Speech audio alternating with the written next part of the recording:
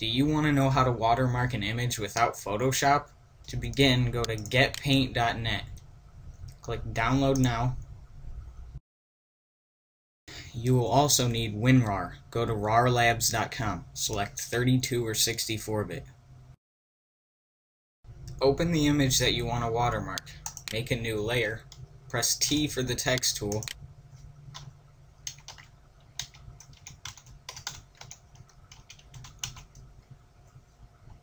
Pick a good font size. Center it. As for the transparency, select More, and then drag the transparency bar. If you want it on an angle, select the text, then press M, and drag it. Just save and you're done. This has been an MDLV tutorial. Please comment, rate, and subscribe.